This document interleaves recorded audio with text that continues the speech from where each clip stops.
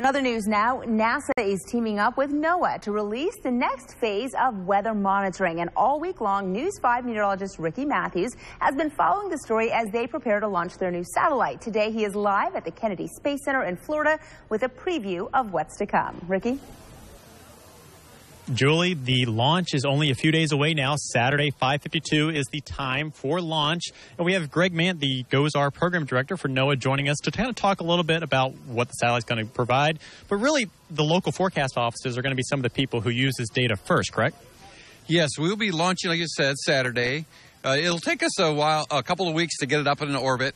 But when the data starts flowing about 3 months after launch, your local forecast office will be getting in one of our experimental sites where the forecasters will help us understand how to use it in operations and fine-tune the product so they're really fine-tuned for their needs. And some of this data, the new lightning mapper, some of the new sensors are revolutionary. So, some of this data hasn't ever been used before. So no, this is, your forecasters are going to be going like black and white television, HDTV. You're going to be seeing stuff you've never seen before, and what you can do with it is still to be determined.